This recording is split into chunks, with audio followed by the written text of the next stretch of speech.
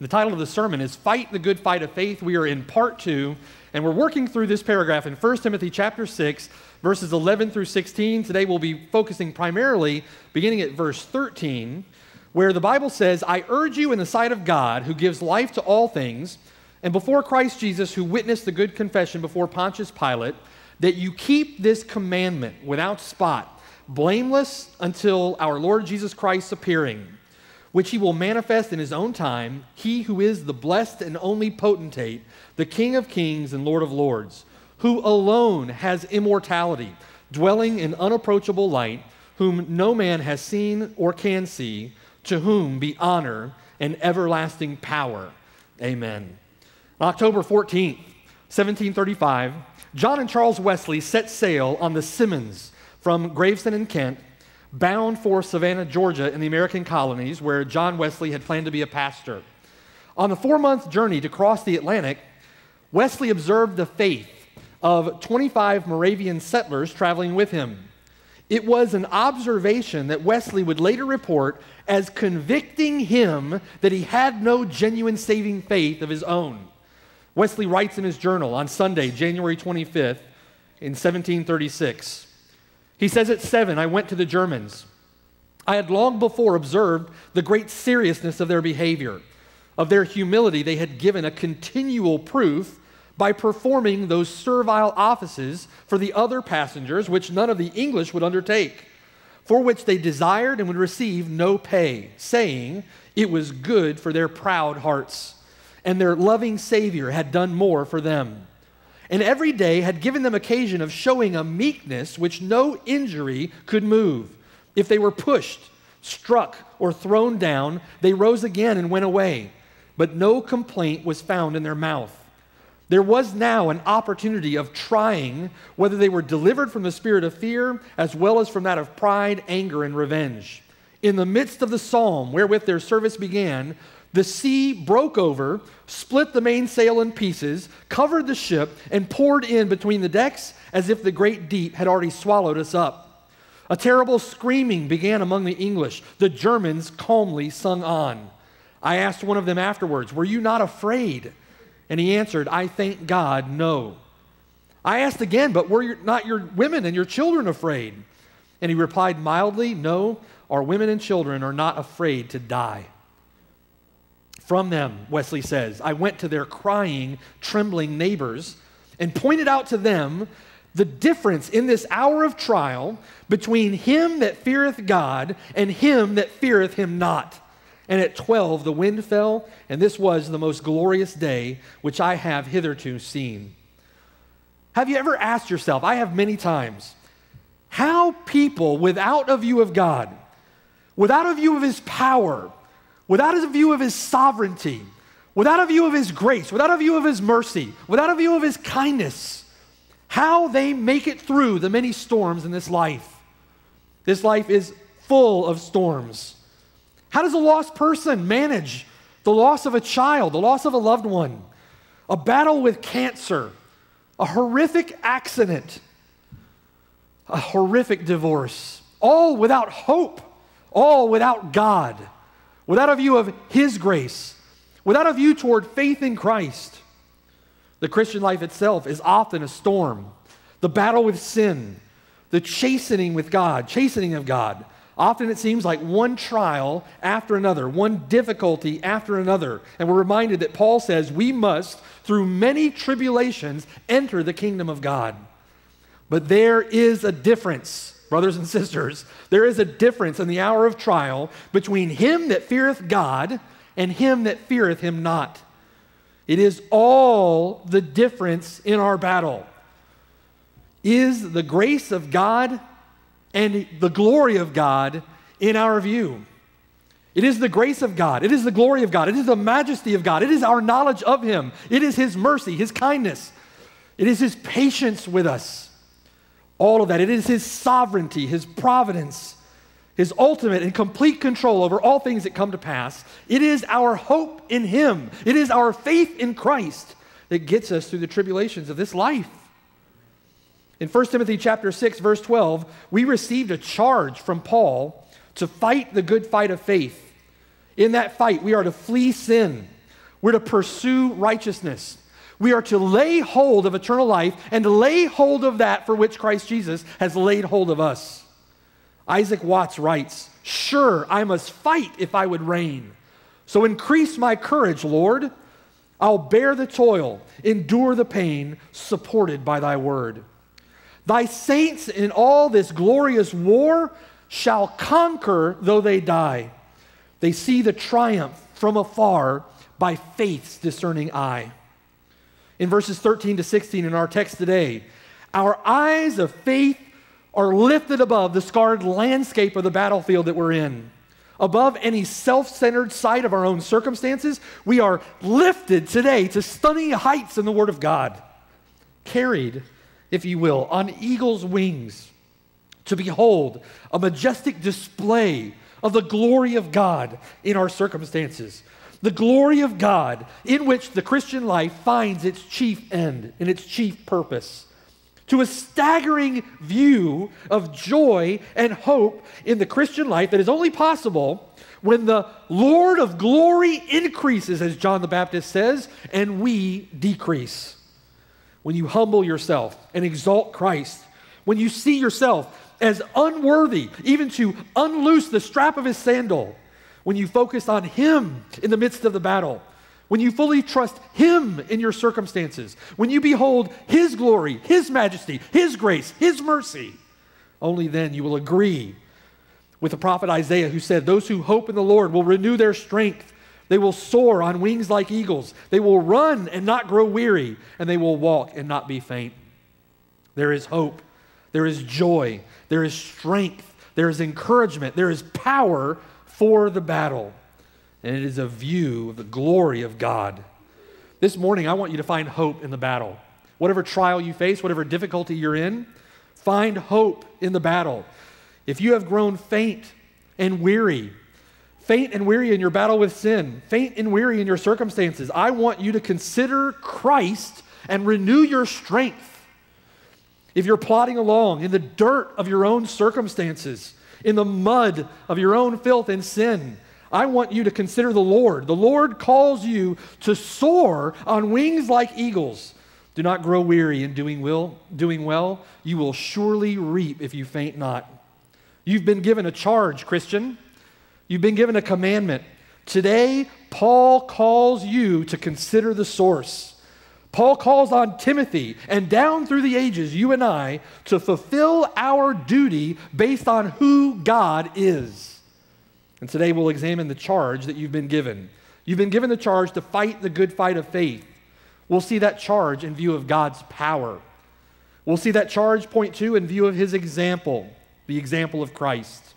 We'll see that charge in view of his authority, in view of his appearing, and point 5, in view of his glory.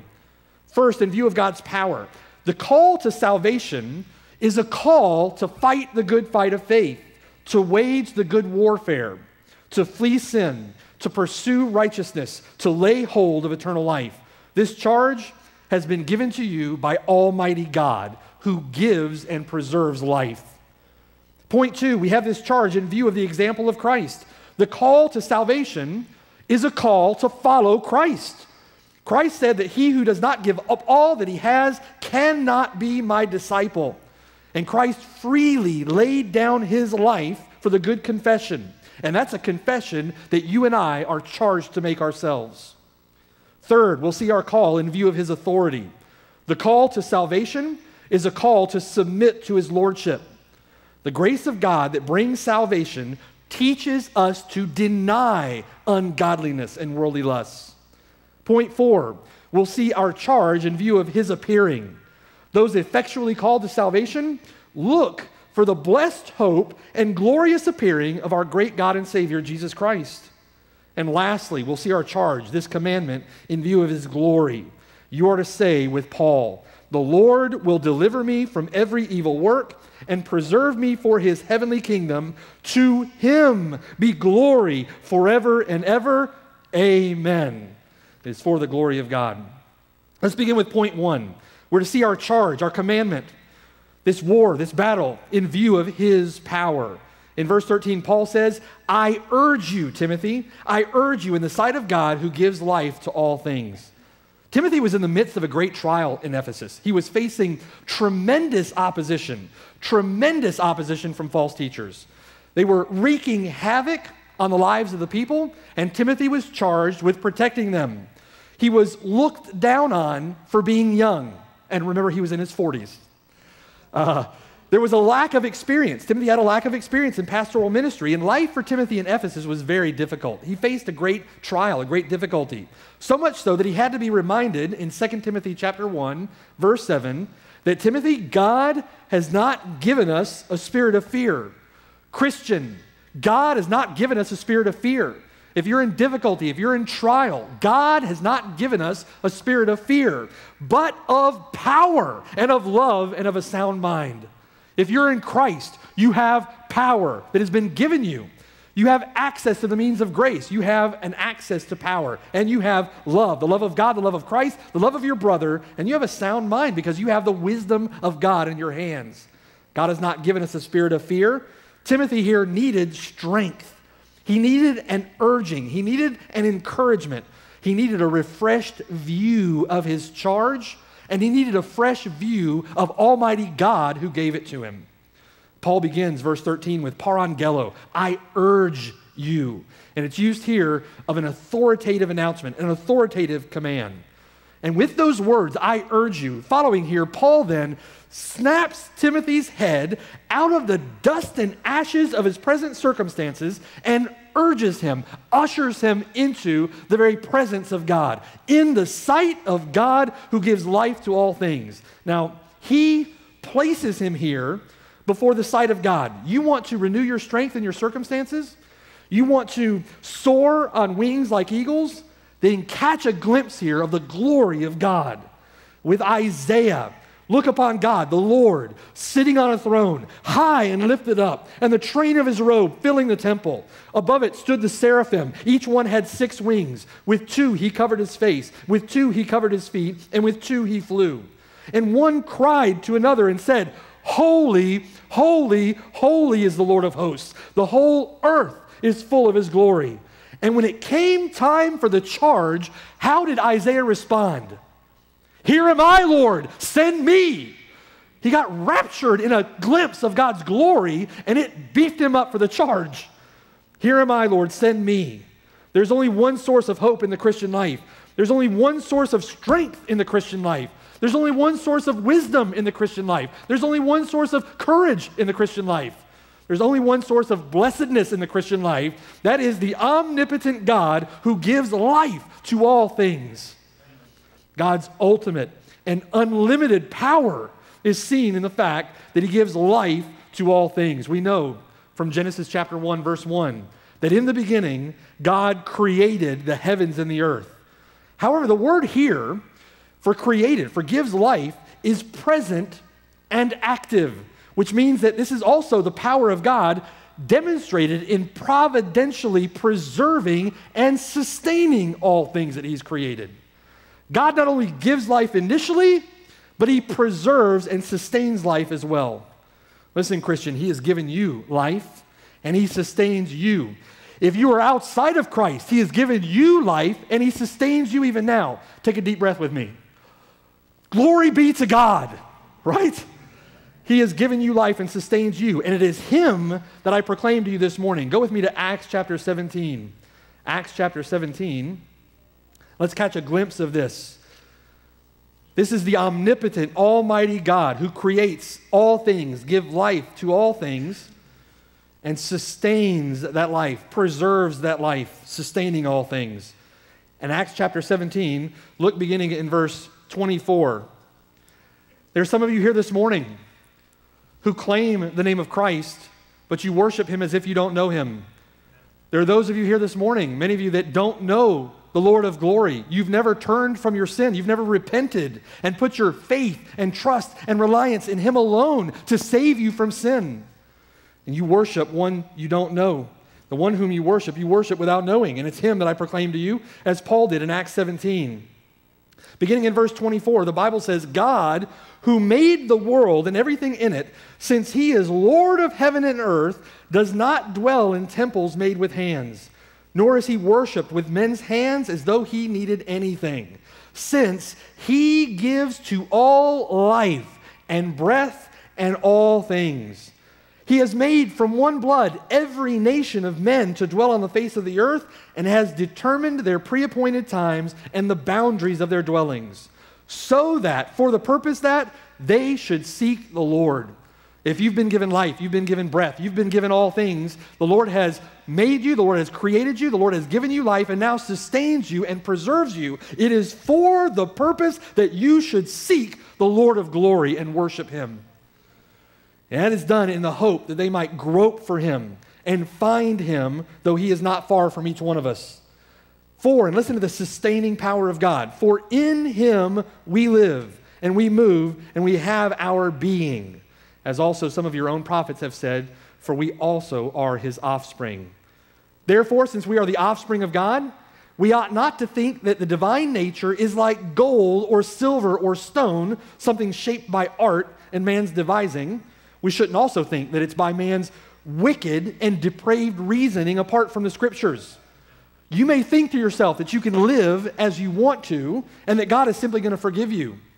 That is a God of your own making. You've created a figment of your own imagination. Verse 30, God says, truly, these times of ignorance God has overlooked, but now commands all men everywhere to repent.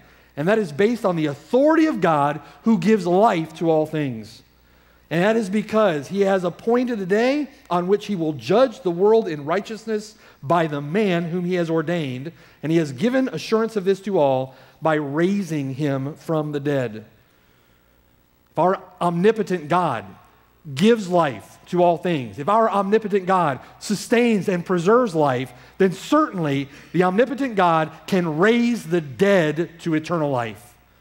And this thought that God raises from the dead is both at the same time unimaginably glorious and unimaginably terrifying.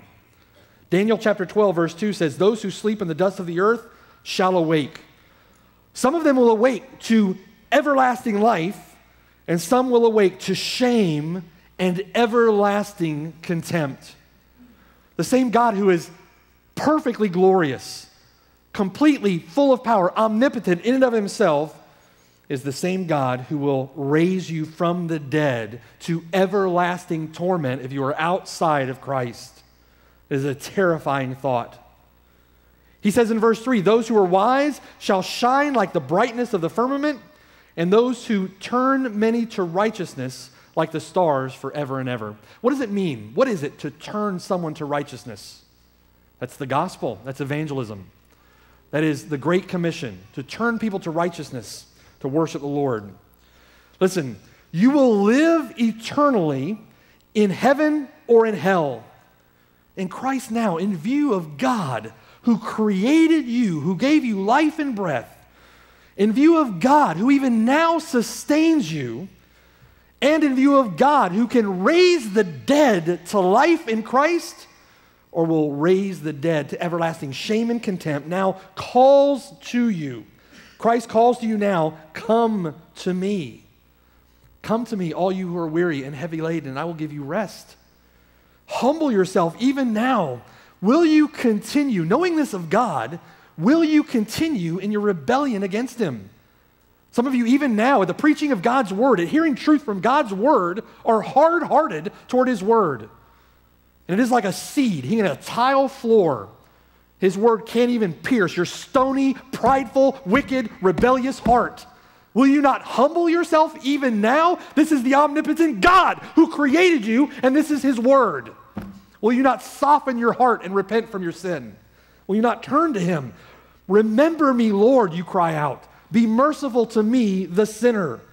Will you not turn to Christ now for forgiveness, for pardon, for that pride and that rebellion? Will you not turn to him for pardon from sin, for a new heart, for removal from guilt, for cleansing? Flee the wrath of God. Do you imagine somehow that God is pleased with how you're living your life? Can you imagine even now how God is pleased with your hard heart? Flee the wrath of God. There will be an accountability. You will stand before God and give an account of your life, both small and great, in judgment. And he will judge each one according to his works. He'll judge you according to the condition of your heart, even now. Find refuge in Christ. Abandon your wickedness. Abandon your pride. Abandon your sin. Commit to follow him now, and you'll find rest for your soul. For he is rich in mercy, abounding in grace. If you will turn to him, he not only has omnipotent power to give life, omnipotent power to sustain life, omnipotent power to resurrect the dead, but he has omnipotent power to keep you, to preserve you until the end that you might be saved. Jesus says this, my sheep hear my voice, and I know them, and they follow me. And I give them eternal life, and they shall never perish, neither shall anyone snatch them out of my hand. My Father, who has given them to me, is greater than all, and no one is able to snatch them out of my Father's hand. The omnipotent power of Almighty God to transform a heart, to save a wretched sinner like you and me, and to preserve us by his grace in his mercy until one day he carries us home in glory. It's an awesome, awesome thought. This is the awesome power of God.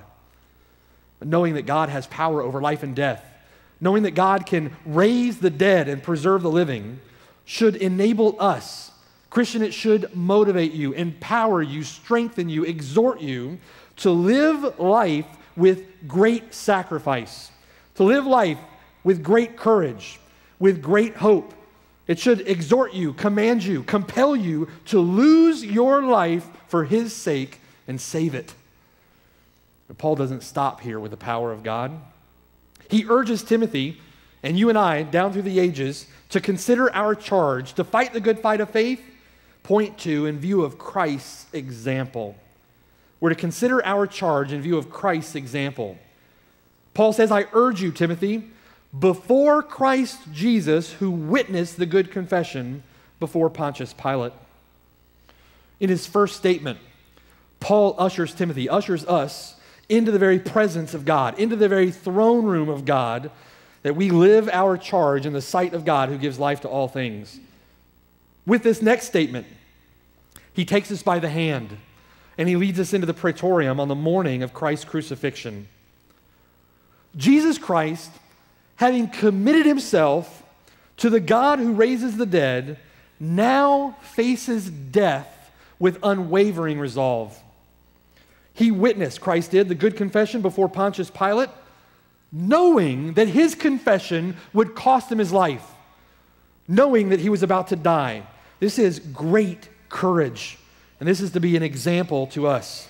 Turn with me to John chapter 18. Let's see this scene unfold. John chapter 18, beginning in verse 33. And look at the example here of our Lord. Take encouragement from this, Christian. If you want to live the Christian life, if you want to live out your charge, keep the commandment blameless and without spot or blemish, if you want to soar on wings like eagles, then get a view of the glory of God, the power of God, and take heed here to the example of our Lord. John chapter 18, beginning in verse 33, the Bible says, Then Pilate entered the praetorium again, called Jesus and said to him, Are you the king of the Jews? And Jesus answered him, Are you speaking for yourself about this? Or did others tell you this concerning me? And Pilate answered, Am I a Jew? Your own nation and the chief priests have delivered you to me. What have you done? And Jesus answered in verse 36, My kingdom is not of this world. If my kingdom were of this world, my servants would fight so that I should not be delivered to the Jews. But now my kingdom is not from here. And Pilate therefore said to him, Are you a king then? And Jesus, answering the good confession, bearing witness to this great confession, answered, You say rightly that I am a king. For this cause I was born, and for this cause I have come into the world, that I should bear witness to the truth. And everyone who is of the truth hears my voice. Jesus bore witness to the truth of his confession that he was the Messiah, that he was the anointed one, he is the coming king. And he affirmed that truth with uncompromising faithfulness, even to the point of death, even death on the cross. That's why Revelation chapter 1, verse 5 calls him the faithful witness. Christ is a faithful witness. Having given witness to this confession, even unto death, Jesus Christ becomes the example, the chief example, to those who would bear witness to the same confession even until their death, if need be. He bore witness to the confession that he then passes on to us, and we are to take that confession, bear witness to that confession as he did. And it is a confession that our brothers and sisters throughout history have carried. Knowing God who gives life, who raised him from the dead as a seal of his approval, knowing that, we also can keep his charge to give witness, to bear witness to the good confession even unto death. Knowing that, Christian, there will be a resurrection for us also. God has the power to give life. God has the power to sustain life. God has the power to preserve it. God has the power to raise life, to raise you from the dead. Knowing that there will be a resurrection for us as well should motivate you to live out your charge, to fight the good fight of faith. We've seen our brothers and sisters in history who've carried that witness, who have proclaimed that confession even unto death. We're to take encouragement from them. We're to look at their example, and we're to have the same confidence. It is said that James the Just, the half-brother of Jesus Christ, was thrown from the pinnacle of the temple and then stoned to death after making that confession. Stephen bears witness to that confession to his death in Acts chapter 7. Peter was crucified upside down bearing witness to that confession. Paul, bearing witness to that confession, was beheaded. Andrew, bearing witness to that confession, was crucified. Justin Martyr, bearing witness to that confession, said that we worship the Lord Jesus Christ, the Son of God, who was preached in advance by the prophets. They foretold that he was about to visit the human race as the herald of salvation and the teacher of good disciples. And for that good confession, Justin Martyr was scourged and beheaded. Walter Mill, burned at the stake for having confessed that the death of Christ was a once-for-all sacrifice for sin. The morning star of the Reformation, John Wycliffe, went to the stake to burn to death for the confession that Jesus Christ is the head of his church rather than the Pope in Rome. These brothers and sisters went to the stake, went to the death, bearing the confession that Christ himself bore witness to in the praetorium that morning. And we, Christians, brothers and sisters, we are to carry the same confession, even if it costs us our own life. He who does not give up all that he has cannot be my disciple. Do you love Christ that much? Do you value him? Is he that precious to you? Remember, these stories of Christian martyrs are not met with mourning. The stories of the Christian martyrs are met with triumph, with victory. They rejoiced that they were counted worthy to suffer shame for his name. These are those of whom the world is not worthy. Acts 1:8 says that you will receive power when the Holy Spirit has come upon you, and you shall be witnesses to me. And you cannot properly call yourself a follower of Christ unless you are witnesses for him. William Boyd in 1864 said this, "Fight the good fight with all thy might. Christ is thy strength, and Christ is thy right. Lay hold on life, and it shall be thy joy and crown eternally." If you are a witness of Christ, then you're to expect suffering. If you're a witness of Christ, then you're to expect trial. You're to expect difficulty. You're to expect persecution. That's when you look to the glory of God. You look to the power of God that only God can afford you. You look to the protection of God. You look to the enablement of God. You look to the encouragement of God. You look to the power of his Spirit. You look to the example of Christ. You follow him by faith. And you remember Isaac Watts again. Must I be carried to the skies on flowery beds of ease, while others fought to win the prize and sailed through bloody seas? Our faith comes to us on a sea of blood, on a river of sacrifice. And do we expect that we'll enter the skies on flowery beds of ease? You must keep your charge. You must battle to keep your charge without blame, without spot. You're to do that in view of the glory of God, the example of Christ. But point 3, we must keep our charge in view of his authority. We have this charge from God because he is authoritative over us. He has all authority. All authority has been given to the Son. And now we have the charge that is passed along to us. In verse 14, Timothy is to keep this commandment without spot and blameless. Certainly the commandment here refers to those commands Timothy has just received in verses 11 and 12. He is to flee evil, flee wickedness. He is to pursue righteousness. He is to fight the good fight of faith, and he is to lay hold on eternal life. But also, this commandment has in view the charges that he's received throughout this letter. To charge some, Timothy, that they teach no other doctrine in chapter 1. Timothy, to take heed to yourself and to your doctrine in chapter 4. Timothy, to guard the deposit that was entrusted to you in chapter 6. And these commandments we are to keep. We're to keep them without spot and blameless. And these commandments come to us in the form of all the commandments that we see in Scripture. These commandments were given to us by our Lord in the pages of the Bible. And we are to obey from the heart, with all our heart, soul, mind, and strength. The word keep here means to watch over, to guard, or to protect. And we are to do that without spot, blameless, without stain, without reproach, such that when an accusation comes, it has no ability to stick to you. People can flee false accusations all they want, but you are inviolable. There's no way for an accusation to stick. They can hurl and will hurl false accusations, but that's all that they can do.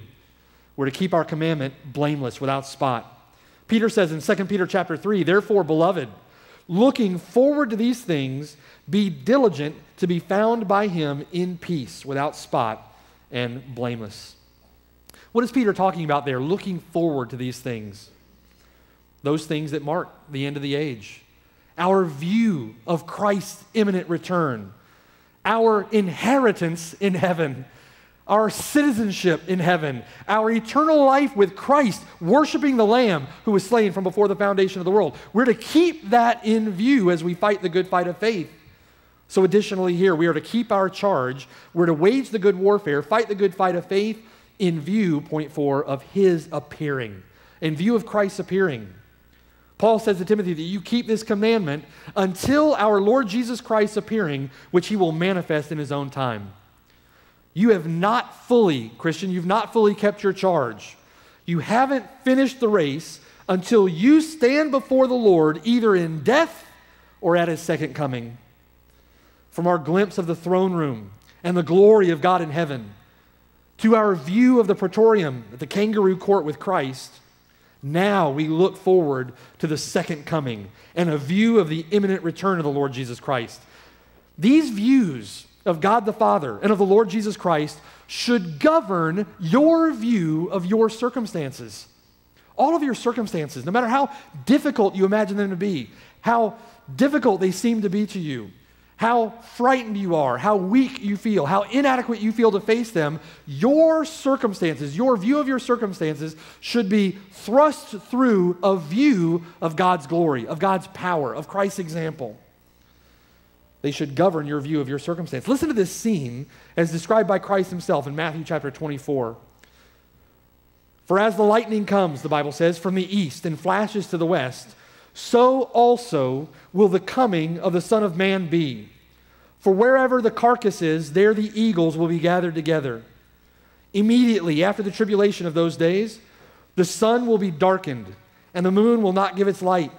The stars will fall from heaven, and the power of the heavens will be shaken. Then the sign of the Son of Man will appear in the heavens, and then all the tribes of the earth will mourn, and they will see the Son of Man coming on the clouds of heaven with power and great glory. And he will send his angels with the sound of a great trumpet, and they will gather together his elect from the four winds, from one end of heaven to the other. The believer is to look forward to the imminent return of Christ with great anticipation. The unbeliever should look forward to the imminent return of Christ in great fear, in great understanding of his danger, with a certain fearful expectation of judgment because our God is a consuming fire. Paul, near the end of his charge, said this, beginning in 1 Timothy chapter 4, verse 6. Paul said, "For I am already being poured out as a drink offering, and the time of my departure is at hand. I have fought the good fight. I have finished the race, and I have kept the faith." Would you like to be able to say that with Paul? Amen. He's kept the commandment. He's kept his charge. Listen to what he says in verse 8. Finally, he says, "There is laid up for me the crown of righteousness, which the Lord, the righteous judge, will give me on that day. And not only to me, but to who? But to all those who have loved his appearing." If you're a Christian, you look forward with great anticipation to the return of Christ. Lord Jesus, come quickly. Come quickly. And when he comes to take his own with him. And he has prepared for you mansions in heaven, prepared for you a glorious inheritance. But if you're not in Christ, and Christ comes, Christ does not come as the suffering servant. Christ comes next in judgment, to execute judgment. There is great accountability with the charge that God has given. You are created for his glory, created to worship him. What have you done with your life? This is a commandment from God. Paul knows that our charge is authoritative. It comes from God who gives life to all things. He knows that our charge is demanding. We are to keep it without spot and blameless. And Paul knows that our charge is lifelong, with a view to either our death, where we'll stand in the presence of God, or a view to the second coming of Christ, Christ's appearing. Is there anything less that is required of the Christian today? Does God expect anything less? Is that not what the Word of God says? How should you be living your Christian life in view of these realities? In view of God, in view of the Lord Jesus Christ? We're to live our life in view of these depictions given us by the Word of God, the power of God, the glory of God, the example of Christ, in view of his imminent return. Lastly, we are to fulfill our charge in view of his glory. In view of his glory. We're to fight the good fight of faith, knowing whom we fight for. We're to wage the good warfare with a view of the glory of God in the battle. Verse 15, Paul goes on to say, this is God, who is the blessed and only potentate, the King of kings and Lord of lords, who alone has immortality, dwelling in unapproachable light, whom no man has seen or can see, to whom be honor and everlasting power. Amen. In verse 15, we get a glorious view of the majesty of God. Philip Graham Ryken calls verse 15 a victory song. This is a view to the end, a view to our victory, and a view of the glory of God. Though the charge is immense, though the battle is fierce, the God who calls you is far greater and more able to enable you for it and to see you through it. Verse 15 describes the matchless majesty and the incomparable greatness of God. He begins that God is blessed. The only potentate is blessed. The word means happy, means completely content within himself. Coupled with the other adjective here, only and blessed, describe the potentate. This is God the Father, and it is God alone who possesses within himself all that is necessary for perfect contentment, perfect satisfaction, and complete happiness within himself. Some things, now think about it, some things may please God, and other things may not please him, but he is completely content. Why is that? Because God controls everything. God is completely sovereign. Things may please God, things may displease God, but God can be completely content, completely happy, completely satisfied within himself, because God ordains all things to work for the end of his own glory, for the end of his own majesty. In that sense, God, working all things to the end of his own glory, is at perfect peace. Now think about that for the believer, the implications of this. God alone possesses all within himself to be perfectly blessed, perfectly happy, perfectly content, perfectly satisfied. Knowing that God is sovereign and promises to work all things together for our good means that the believer himself can be at complete peace no matter what trial you're going through, knowing that God is blessed in and of himself and controls all things to work according to his glory. Peace is not something that is grounded in our own circumstances. Happiness is not grounded in our own circumstances. Contentment, satisfaction is not grounded in our own circumstances, but rather grounded in the reality that a holy, just, perfect, and blessed God is in sovereign control of all things. He is in complete control. In him, then, the believer can be blessed. And the only source of blessing for a human being that God has created and given life, the only source of blessing is God himself. The only way that we can be truly blessed, truly content, truly satisfied is in proximity to God the Father. He is in complete control. No true happiness, no true peace, no true blessing is possible apart from him. He is in complete control because he is the only potentate, the only sovereign, King of kings and Lord of lords. Many think that we're talking about Christ when the Bible says King of Kings and Lord of Lords, but this was a title for God, the Father, in the Old Testament. In Deuteronomy chapter 10, the Bible says, "For the Lord your God is God of gods and Lord of lords, the great God, mighty and awesome." Psalm 136, verse 3, "Oh, give thanks to the Lord of lords, for his mercy endures forever." It's interesting that Christ takes on this title as well. It's given to Christ in Revelation 17 and Revelation 19. Where both call Christ Lord of Lords, King of Kings, represents here the deity of Christ. God will not share his glory with another, and yet both are called King of Kings, Lord of Lords. Here, God alone is sovereign. He is not sovereign to an extent. All authority is in him, and any other authority is derived from him. All authority is given by him that we are familiar with. Any authority that you see is derived only from God. He alone is sovereign. He alone has immortality. He is one alone who is unable to die. Being unable to die, it means that he is untouched by sin. He is completely other, completely perfect, completely holy, untouched, unstained by sin. Being untouched by sin, he dwells in unapproachable light. The scriptures often connect God and his glory with light. But here, this light is unapproachable. In the same way that the sun gives warmth and life and light to the earth, but if you get too close, you'll be vaporized, God is in unapproachable light. And if we presume to encroach upon him, our God is a consuming fire. Our hope is to see God in Christ. Colossians says he is the image. Christ is the image of the invisible God. 1 John 3, verse 2 says, "Beloved, now we are children of God, and it has not yet been revealed what we shall be, but we know that when he is revealed, we shall be like him, for we shall see him as he is." God alone is sovereign. God alone has immortality. He dwells in unapproachable light, but he is God whom no man has seen or can see. Can speaks of capability or power.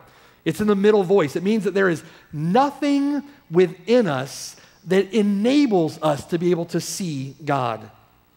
God has said in Exodus 33 that no one shall see me and live. He is entirely other. And to him be honor and everlasting power. Honor speaks to the value of something. The word is time. It's where we get our name, Timothy. Timothy, man of honor.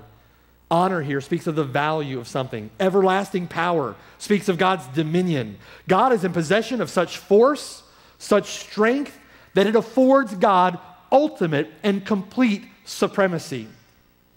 He is to be honored. He has everlasting power. And the phrase ends, amen. So it is, so let it be.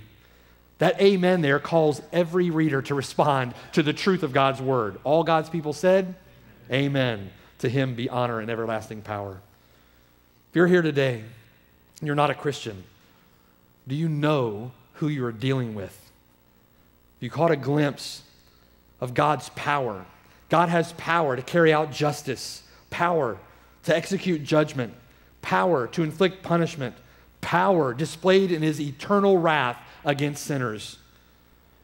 Have you caught a view of Christ's example?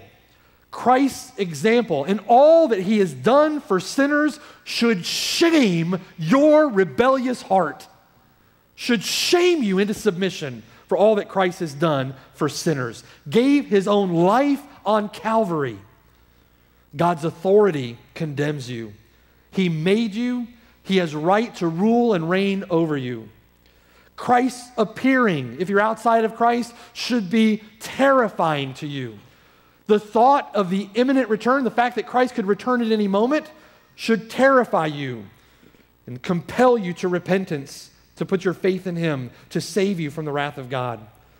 In a view of God's glory, God will glorify himself in displaying his perfect attributes of power, his perfect attribute of justice, and his judgment against you for all eternity.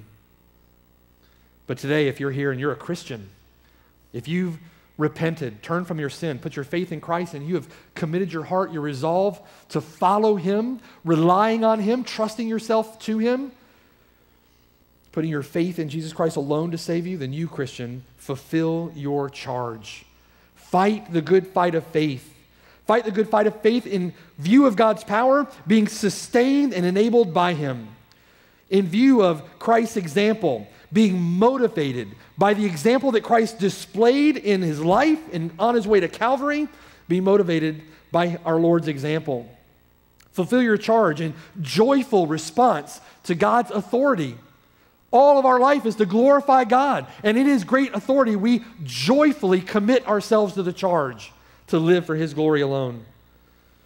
View your charge in light of Christ's appearing, in view of the end of our race, in view of the end of the battle where sin and death will be fully and finally vanquished when we are present with the Lord in paradise. And view your charge. Execute the commandments for the majesty and splendor of the glory of God, to whom be honor and everlasting power.